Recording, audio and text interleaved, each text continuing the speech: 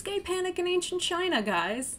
Alright, this is going to be basically a big old warning, and please forgive me. I'm going to be saying and using a lot of Mandarin names and terms, and guys, I am not smart enough to learn Chinese or Mandarin. I don't have the brain for it. It's a beautifully complex language, and I'm dumb. I did look up how to say these words and these terms, and I have tried to practice, but I am also a dumb white Westerner and freely admit that my pronunciation is probably going to be very off or fucked up in many cases, especially as I say things multiple times and screw up there. Please forgive me. I did try. Oh, also, if you hear any noise in the background, it's because Peg is somewhere around here chewing on a bone, and I have my nephew, who is a nearly 60-pound bully mix, around as well, and he's extremely needy, so I'm sure he will interrupt me at some point. So today I want to talk about not a book, well, maybe kind of a book, not a K-drama. We're talking about a C-drama. I know you're all so excited. A C-drama, as you can guess, similar to a K-drama, is scripted television from China. In fact, I want to talk about a very particular C-drama that really has become a bit of a global phenomenon. It's done extremely well with foreigners for a good reason. And that is the drama Chen Qiangliang, which translates as The Untamed. That's its English title, at least. I cannot tell you if that is an exact translation. Please don't ask, I don't know Mandarin. This is, as I said, a supremely popular, well-known, well-loved qianxia fantasy show that is based upon a supremely popular, pretty well-known, well-beloved qianxia boy love fantasy web novel entitled Mo Tao Zu Shi, which translates as the Grand Master of Demonic Cultivation. I want that on my headstone when I die, or I want it as a plaque on my door. Now, we've mentioned some words and terms. Let's talk about them. First, qianxia fantasy. What is that? Qianxia is a subgenre of Chinese fantasy. It can be often very easily confused with the probably more well-known wuxia fantasy subgenre. And here's the best way I have found to, in a very, very reductive, simplistic manner, explain the differences. Qianxia is high fantasy, wuxia is more of a low fantasy. Wuxia is still pretty high fantasy, to be honest, if I'm going to get comparative, but I guess in the scope of Chinese fantasy literature, that's sort of how they rank. Wuxia fantasy also very specifically has the magic or the fantasy related to martial arts. In fact, I do believe in terms of like wuxia, the wu I do believe stands for like martial arts. Someone correct me if I'm wrong, but I think I'm remembering that correctly. Qianxia fantasy, the high fantasy, takes its basis in a lot of Chinese mythology, a lot of like Buddhist, Taoist principles and ideas. A lot of times the cultivation-based magic system is rooted in Qigong, which I had to look up because I had no idea what that was. Oh my god, Peg, are you really doing this right near the microphone? And often the magic users are cultivating like spiritual energy or energy of the world around them, and in doing so can get things like magic powers, can possibly extend their lives, become maybe even immortal, can achieve almost like a godlike status. Kind of depends on the writer in question and where they want to go with this. In the case of Mo Tao Zu Shi and later Chen Qiangliang, I really should just call it The Untamed. Guys, Mo Tao Zu Shi I feel more confident in saying, and I'm still probably saying it wrong. So we're just going to refer to the show as The Untamed. I apologize to everybody who loves its original name. In the case of The Untamed and its basis novel, it is the cultivation of the most of the positive spiritual energy around, often using that to disperse negative energy. And if you start fucking with negative spiritual energy, it's actually like those who are spirits with a lot of grudges, which is something that's very common, I've found now, in at least Chinese and Korean stories involving like the afterlife and ghosts. Like if you died in a way that feels unjust, like your spirit has a grudge and it just like hangs out, causes problems, wreaks havoc, upsets the natural balance. It's actually really cool. I'm a big fan. If you start trying to harness and work with this negative energy, you fall into demonic cultivation, as our male main character does. Though he would even say he's not technically working with demons, and in fact, the show makes a point of defining what, like, a demon is. He's kind of doing more, like, spiritual cultivation, because he's working directly with spiritual energy. It's not just, like, the energy of the world around him, or coming from his golden core within. Like, he is legit going, yo, spirit, let's roll. So that is sort of the magic system of the Untamed, in an extremely reductive, simplistic way. Please, nobody come for me. I will say that in the case of the Untamed, most of this work is done with swords, and there is some work with talismans, but when our primary male character comes in to start working his spirit cultivation, his demonic cultivation, he primarily uses a flute. It is in fact a titsu flute. I do believe I've said that correctly. Please nobody come for me. Which is a transverse bamboo flute. In case you're curious, transverse means you hold it like this, the way one would like a European flute. And he does also continue his work with talismans as well. The other thing we need to talk about is I mentioned the source material is boy love. And that is sort of what it gets called. It basically means we're looking at a queer love story between two men. Our two main male characters in the novel are explicitly gay. They are in a gay romance, like the entire last chapter is them just having like graphic sex in the woods. That's not even a joke, I'm being dead serious. And they actually get married. Like, they are partners for life, they get married. The show, however, because this is a Chinese television series, has to brush up against Chinese censorship. Now, in case you don't know, Chinese censorship as it pertains to the LGBTQ+ community is very strict. Basically, you can't have it. And even though this show is several years old, I think it was done in like 2018, 2019, I could be wrong, but I think it was around like 2018. Doesn't matter. There's actually another right now very popular show that I think has finished airing in China, but is still airing internationally, or at least in the West, I'm not entirely sure, entitled Word of Honor. This is another adaptation of a supremely popular boy love, this time wuxia fantasy novel, or web novel, sorry. And they actually brushed up against the censors. They had to go perform ADR, which is additional dialogue replacement. Basically, you go into a booth in post-production and re-record your dialogue. In their case, they had to replace dialogue. They actually had to change the dialogue. And there's a phenomenal account here on YouTube entitled, I believe it's Avenue X. I'm gonna link her down below. And she has this really fun series called Lip Reading for Sugar, where she found all these moments of ADR and she makes out what the original line was, compares it with the line that you actually hear, and talks about like why one had to be changed versus the other. And she also has a couple really good videos on the Untamed, and I just highly recommend her. She's gonna be far more authoritative on probably any of these topics than I am.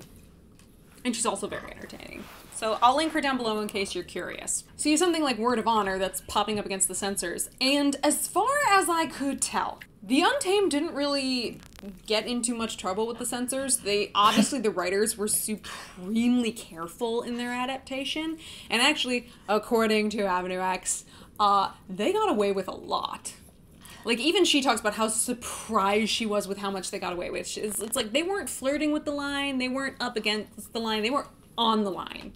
Like, had they put one hair out of place, they would have been so over the line, they definitely would have been censored or, like, hit up to, like, you need to change shit. They got away with a lot, which, honestly, in watching it, there's no way you can mistake this as a queer love story. For several reasons. Yes, all of the explicit I love yous, any kissing, physical contact, graphic sex is reduced to what we're going to call homoerotic subtext, as well as a lot of queer coding. But there is no doubting all of this angst and these emotions and these things. There's no doubting this is a love story. You can never for 1 second doubt it's a love story. In fact, these characters call each other their soulmate for life. And I've now discovered apparently you can get away with saying the word soulmate, but I think that is because it comes up with a lot of potential translations you can use. In fact, in all of the different platforms I've now like hunted that particular scene on, I've seen it translated many different ways between like bosom buddies, which God, I actually really hate that phrase. Don't ask me why, this is just a me thing. I hate that phrase. To confidant for life or life confidant. It is soulmate. I checked the best that I could, again, as somebody who's in no way an expert on Mandarin. From what I gathered, the word that was used, they literally call each other like, I saw you as my soulmate for life. They be married. Like, legitimately, they be married. Therefore, in the end, I wasn't left, like, disappointed. I personally didn't feel, like, deprived of a lot. Like, would I have minded getting an I love you? Or maybe, like, there were a couple moments where I was like, ooh, kiss! Like, that'd be nice. In general, I was actually okay. But as somebody who prefers slightly more ace-friendly content, I didn't need the chapter of graphic sex to be shown to me. I didn't need a lot of that because ultimately this is still an extremely emotional and intimate show that, like, I personally didn't feel like I was lacking. Others might. That's my personal opinion. It's one of those things where I'm sad that they were censored and this is the route they had to go, but I also think it really made the writers work so hard to bring that emotional intimacy. And also the actors have to bring it. But I do think the writers did such a stellar... Really, Peg? She's chewing a bone, so she's coughing on it. I think the writers did such a stellar job, and I think it honestly made them have to be so much more clever and work all the harder to really bring you this relationship when you don't have the benefit of, I guess you'd call it an easy out, of like physical contact and direct words of affection. Instead, they gave us 50 episodes of how to say I love you without actually saying I love you. It's amazing. But let's do some more defining. What is homoerotic subtext and queer coding? So homoerotic subtext, homoeroticism, it's basically attraction between two members of the same sex, whether it be male-male or female-female. But the difference between that and, say, like, homosexual content is that there is no sexual content. Like, these people have all the feelings, but they don't physically act on them. Best way I can describe it. And of course, we need to talk about queer coding. Now, queer coding is a pretty fraught subject by this point. Now, queer coding in general, it's a neutral term that refers to basically subtextual elements, so like traits, behaviors, dressing, everything else that suggests a character is somehow queer. They are somehow under the rainbow flag, as we will. Now, in general, I say this is a fraught subject because you'll hear it brought up a lot, especially with relation to Disney films and their villains, and hence it is a fraught topic because the issue is the characters who are often queer-coded are villains. They are the antagonists, so it's like, really, why are you queer-coding the villains? But obviously the heroes are hella heterosexual. Well, the Untamed avoids this issue of pairing queerness with antagonism and evil and the bad by basically queer-coding everyone. Good, bad, morally gray, the entire spectrum of where you go from good to bad, they are all queer-coded. Like, I cannot tell you how queer-coded this is. And again, you can get away with the queer coding because you're not explicitly saying they're gay. You're just portraying them in every way as queer. Why is this a good thing in the Untamed, whereas, like, Disney does it the bad way? Again, I mentioned the Untamed queer codes everyone. There are very few people that look at it and go, you are a heterosexual. Most of these, like, you are chaotic, bisexual, or gay. In fact, I nicknamed most of the characters related to that because I was loving it so much. But the good thing about that is that it normalizes it. It basically feels like being queer or this queerness is normal in the world of the Untamed. A concept, guys. A fucking concept. And it, in fact, bolsters the fact that we are trying to tell a queer love story without saying we're telling a queer love story. Like chef kisses. It's beautiful. I really cannot tell you how beautiful. I actually watched something and went, this is queer-coded as fuck, and it's done for good. It is done for good, and like, I really cannot stress how every character is queer-coded. From our chaotic bisexual male lead to the kind of emotionally repressed, for most of it, gay male other lead, to a chaotic, evil, psychotic, like, antagonist, so gay for a good guy. Oh my god. He's my trash child and I love him. I should really just say this entire show is filled with my trash children and I love them. And normally I say that about villains, but oh no, I love almost everyone in this show, except for like one character. I'm calling him Hat Guy. So as I said, gay panic in ancient China, and it's amazing! As you can guess, I love the characters of this show. So, Me trying to talk about this show, whether it come to the plot or the characters, is going to be very hard. Because, one, there are a lot of characters. Two, it's a pretty big plot. And the characters in the plot are so inextricably linked. And that is why I think this show is so good. I mean, not only it's a fabulous adaptation, the writers did a lot with having to adapt an explicit gay romance and turn it all into queer coding and homoerotic subtext, and some clever cultural things that I did not know. And when I looked them up, I loved it even more. It was great. But you also have a story that at its core, yes, it is a love story, but it's also a story about human nature and why humans do the things they do, how they become the people they ultimately are as adults. It's a big, big, big treatise on nature and nurture and how both of them are so important. And so let's just start with our male lead, Wei Wuxian. Now, a note about names. One, I will probably fuck them all up. Two, most of these characters have 2 to 3 names. There is the birth name, the courtesy name, and sometimes they have like a title that they go by.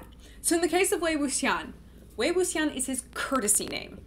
Wei Ying is his birth name. Very few people use this. It is a very intimate thing to use the birth name. From what I gathered, at least in this show, that is how it seemed. In fact, the only people who call him Wei Ying are his adoptive family / siblings and his love interest. They are the only ones who call him by his birth name. Everyone else will pretty much use his courtesy name of Wei Wuxian. Now, he does end up getting the title of the Yiling Patriarch, and some people will refer to him as that. Now, his love interest, this is Lan Wangji, who I'm probably going to call Lan Chan for most of this, because Lan Chan is his birth name, and Wei Wuxian tends to call him Lan Chan for like the entirety of the thing. He very rarely calls him Lan Wangji or his title, Han Guanjun. Please don't ask me what Han Guanjun stands for. I actually don't know.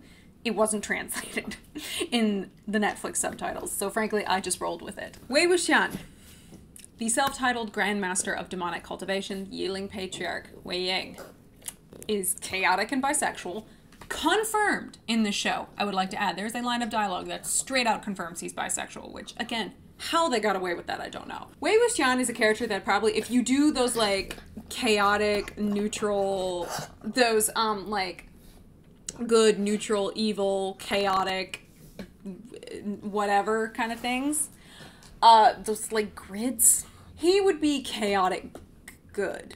He's a character who's actually introduced to basically be the boogeyman. I think the construction of the first episode is actually quite brilliant, and I think it sets up the story we're going to tell so well. We start on a battlefield in what looks like hell. I mean, literally, like, think Mount Doom, Mustafar, hell. We later find out this is a place called Nightless City, which I looked around going, do you motherfuckers see the sun? Do you see the sun? This looks like hell. And we hear this dialogue of people saying, Wei Wuxian is dead. The Yiling Patriarch is dead. Like, this is a good thing. They say, oh, he betrayed his family and got them killed. And you're like, oh, shit. You know, he's into this wicked cultivation. You're like, oh, shit. Oh, man. But then we open. The first shot we see is a man crying. And we come to realize this man, who's clearly emotionally having a breakdown, is Wei Wuxian. And in fact, we watch him die. He actually commits suicide. He literally goes like this over the edge of a cliff while everybody else is chasing after something called the Stygian Tiger Amulet. Now, a note about translation. I don't know how accurate that is, because Stygian is actually, as far as I know, a Greek word. Stygian basically means related to the river Styx, so related to death. It was translated as the Stygian Tiger Amulet. This is what I'm going to refer to it as. Wei Wuxian basically is standing at the edge of this cliff, and we see Lan Chan, Lan Wangji, shows up and he says, Wei Ying, using the intimate birth name. Yeah, I know you're not sorry for coughing in the middle of my thing. Lan Chan manages to grab him and is holding on to him, but then we see another character approach. This is Jiang Cheng. Jiang Cheng is Wei Wuxian's adoptive younger brother, and he's the one who they say got the credit for killing him. We see him say, like, Wei Wuxian, sorry. He says, Wei Wuxian, go to hell. You're like, oh! Well, we did hear he kind of got family killed, so there's a grudge here. stabs the sword, and next thing we see Wei Wuxian falling down. And so you have this dichotomy of hearing that this guy is basically the fucking boogeyman. And you're like, everybody's happy he's dead, and apparently he's terrible. They're all chasing after this amulet. They're all dying for this amulet that looks, you know, evil because it's got like dark shadows and shit following it. And you're like, well, that can't be a good thing. I ain't fucking with that. But you see this character, the character in question, basically looks so sad and devastated. And you have this other character who, if we're going to talk about color coding, Lan Zhan tends to traditionally wear white. Wei Wuxian wears an awful lot of black, so I think even down to the Western white hat and black hat. I'm like, dude, the white hat's trying to save the black hat, which tells me, is the black hat really a black hat? Is he bad? What's going on here? And we close that out. And we flash 16 years into the future. We hear some more stories about the Yiling patriarch, who we understand is Wei Wuxian. So again, we're describing him as the fucking boogeyman. And I'm sitting here going, you know that means he's not actually the boogeyman. And most of this is probably not true. But hey. And they even say, like, oh, but he died, didn't he? And it's like, well, they never did find his body. Number one rule of fantasy, you always need to see the body or you cannot guarantee that character is dead. So, of course, who wakes up but Wei Wuxian? He wakes up, he's surrounded by these paper talismans, he has no idea where he is. He's being told he's someone called Mo Shan Yu? Someone will correct me. And he's just like, what? And next thing you know, people are barging in, they're beating him, and then they leave, and he's just like, okay, I don't know what's going on. We quickly come to realize that Mo Xuan Yu performed something called a sacrifice summon, because that sounds like a good time, and effectually sacrificed his body and soul to bring Wei Wuxian's soul back from the dead, or wherever the heck it was hanging out, to fulfill a vengeance for him. And so what we see on Wei Wuxian's body is we see that on his arm he has these essentially open wounds. They look like slash marks. And he has to fulfill the vengeance that was, you know, requested of him. He effectively needs to kill these people who have wronged Mo Xuan Yu, and then these wounds will close. If he doesn't do it, those wounds are just going to remain forever open. He will likely die from infection, blood loss, who knows what. And his soul will basically be destroyed forever. He will never get a chance at reincarnation, which is a big deal.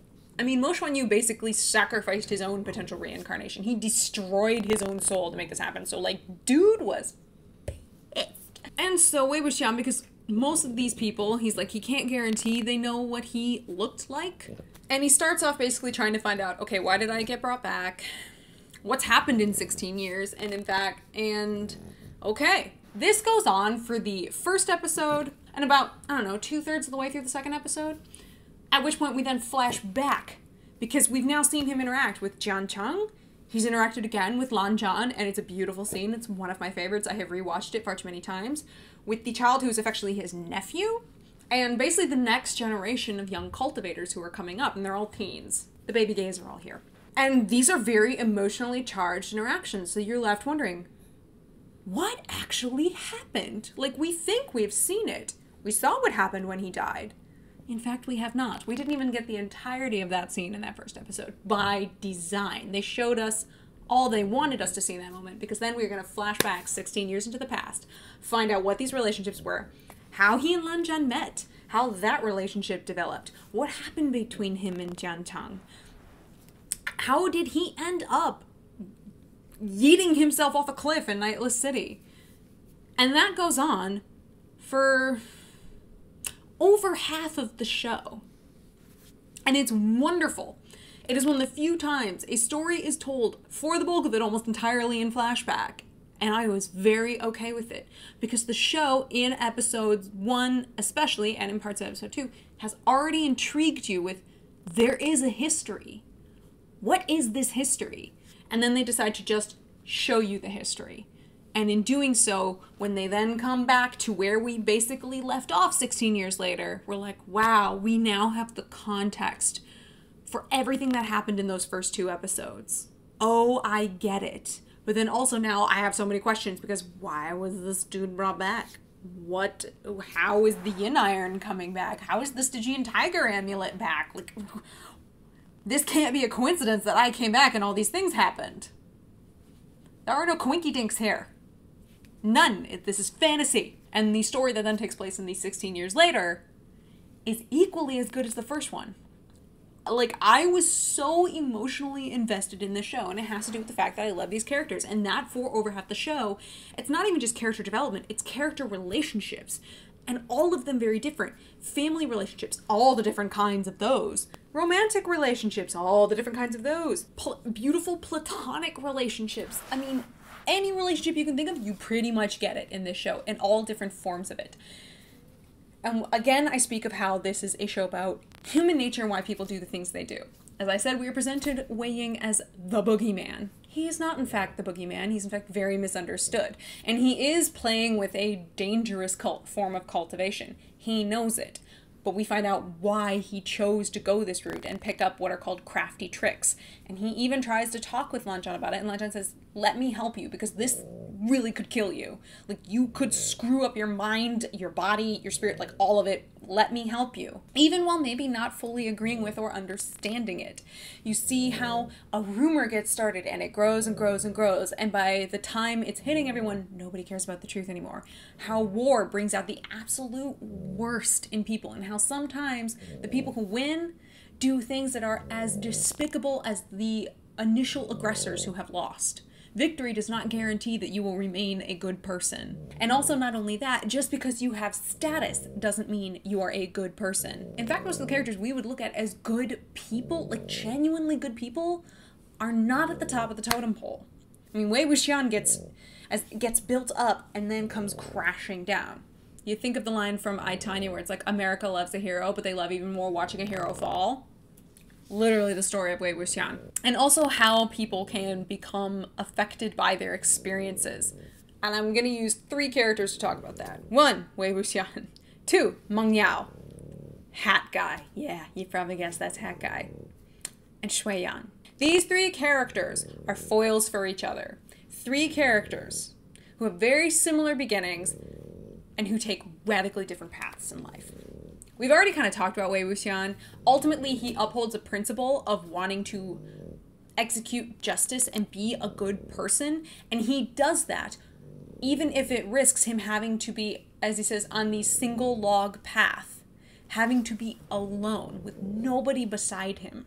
That's ultimately what happens, and it's ultimately, sadly, part of his downfalls. He's willing to go against the establishment, the established order, against people's prejudices and everything else, and says, I don't give a fuck. That's not right, so I won't do it. That's ultimately what gets him in trouble. He had a good upbringing. He was orphaned as a young child, in fact, lived on the streets for a bit. He was then taken in by the Jiang clan. And by having this makeshift family, okay, Mama Jiang didn't really like him all that much, her aside. Daddy Jiang did. He had his sister and his brother who both loved him. And as much as, like, he has a really fun bickering relationship with Jiang Chang, those two love each other, like, would willingly sacrifice for each other, which they do. And it's hella tragic how they also have a habit of not telling each other that they're sacrificing for each other. And this leads to so many misunderstandings. I'm sorry, I'm getting emotional. And then he and his sister, by the way, who is a fucking queen, and we love her. She's a literal goddess. There's a reason we love her, just trust me. And he has this good family network. He grows up in a good environment. The good nature is fostered within him. And so he comes up with this sense of justice and of wanting to always do good, but with also the understanding, you do harm unto me, I will do harm unto you. He's very much, I give as good as I get. Both ways, good and bad. You then have Meng Yao, a bastard. I mean, in both senses of that word, he is in fact a bastard, but then he's also, you a bastard. Oh, it is literally all your fault. It is all his fault. Cannot stress that enough. He's a bastard of the Jin clan. So, I can't believe I'm using the word daddy. Daddy Jin patriarch, basically fucked another woman, and they say he's got like a whole bunch of bastards running around. Like, he was not into monogamy, apparently. Asshole bastard. When he goes to basically get this makeshift family, he presents himself to his father saying like, hey, I'm a bastard, like, I want to be brought into the fold, to be a cultivator, all these things. He's literally kicked down the steps of carved art. Like, it's a long, painful looking fall. I admittedly didn't feel that bad for him by that point, but it sucks. So what happens? He realizes, okay, I need power in this world. I can't get it by being upfront. And he thus learns to speak very well, hiding everything he's doing. The sort of catch more flies with honey than vinegar. Wow. Wow, brain. And he becomes a supremely two-faced, devious character because he realizes only when they think he's useful will they bring him in. In fact, Daddy Jin only brings him in after, oh, you killed the Wei Patriarch? Nice job. Yeah, you're totally my kid. I'm gonna treat you like... Come on here, let's give you a courtesy name. And I'm like... Look, I was sus of Meng Yao from the start. The moment they said he speaks well, I went, oh, that's sus. That's super sus. If you speak well, but I don't see you do much else, I'm sus. I'm super sus. And then we get Shui Yang. My wonderful, psychotic, chaotic, evil trash child. You cannot understand the love I have for this character, even though, like, he is a garbage human, and I love him so much, though. Like, wow. And I actually cried a little in his last scenes. Another character, orphaned at a young age. He had a supreme sweet tooth, so all he wanted was candy, or someone to at least give it to him. And this authority figure for him didn't just kick him down a flight of stairs. Ran over his fucking hand with a cart. So here this kid is, small, like 7, 8, I think. He's really young. Hand crushed by a cart, to the point that, in fact, his pinky never recovered. Like, it was literally crushed to a pulp. You'll see him, he wears this weird funky glove that covers his pinky, and it's held forever up, because he don't have one. The bones were all crushed. That's a traumatic experience upon a child.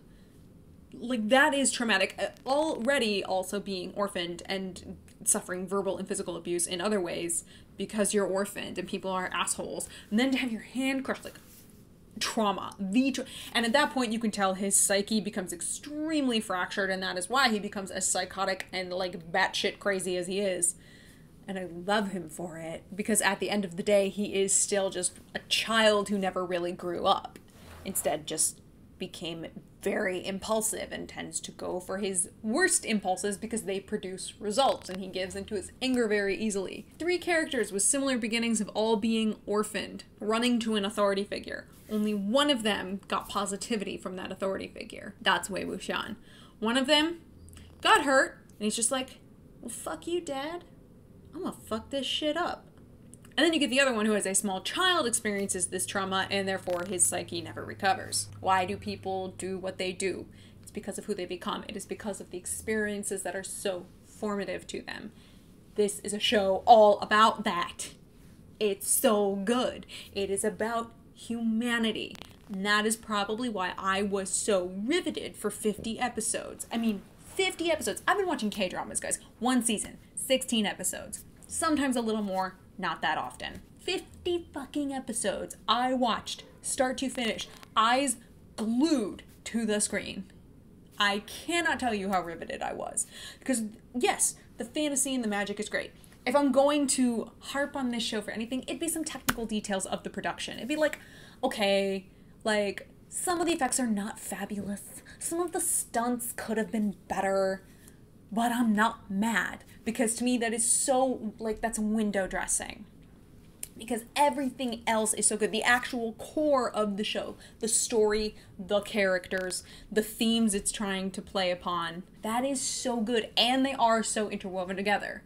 And that is probably why, of these fantasy shows, it's the one these Chinese fantasy shows at least, it's the one I've enjoyed the most. Granted, again, I have not seen that many. I've watched Ashes of Love, I've watched this, and I've watched Word of Honor. But to me, the Untamed kind of has become the bar. I'm like, no, this is a 5-star. This is brilliant. This is me yelling at people to watch it. Also, it's just gay as fuck, and it's amazing. It is so goddamn gay, guys. I literally was telling all of my fellow, like, queer friends, I was like, guys, this is the gayest shit I have ever seen, and, like, you will not get a single kiss, but it's the gayest shit I have ever seen, and it's amazing. The angst, you guys. I cannot stress how good the angst is. Your girl likes her angst when done well. This is done so well. Like, I have never felt things so much for, like, 50 straight episodes. Also spending the whole time going, well, they're boyfriends. Well, they're in a committed relationship. Well, they're just fucking married. Basically, long story short, I understand that foreign television is difficult for people, and especially if you're coming into something like K-dramas or C-dramas, which do have an element of style to them the same way that anime has stylistic elements to it. I think the reason this is so popular with a global audience is, one, all of the good use of queer coding and the homoerotic subtext and undertones. Because it is being done with every character, because you have that, it actually ends up being very queer friendly. Kind of an irony when you consider they were doing this so that China didn't think they were gay. But you also end up with a very interesting story. Like, one, you get a really cool magic system you may not be familiar with. You get some really nice stunts. Yes, there's a lot of wire work involved, but you're gonna find if you've watched any sort of Asian content, especially Chinese content that is focused in either wuxia or xianxia, you have a lot of wire work. It's actually really cool. Think of it as a stylistic, artistic element. It is designed to create a sense of beauty, and it's really neat most of the time. You're going to get characters all across the spectrum of good, bad, morally gray, and they're going to shift all the time. And a story that ultimately is engaging because you have multiple antagonists with multiple motives. You're going across a long time frame. You are going to get all sorts of little subplots that all end up coming together. There's really no subplot that ever feels wasted. This is one of the few shows where I look at and I go, I don't think I would cut out any scenes. And this is 50 fucking episodes, guys. Like, 50 episodes. And I'm sitting here going, no, I'd pretty much keep every scene. Yeah, they all ultimately end up being really important. I do think they streamlined the web novel extremely well, because again, remember, this is being adapted from a web novel where it's like near daily updates, and again, it clocks in near like 1,000 pages. It's seriously so long. It streamlines this so well, so beautifully. It's just a treat. It's a real enjoy. As long as, in the words of Pang Junho, you can get over the 1-inch barrier of subtitles.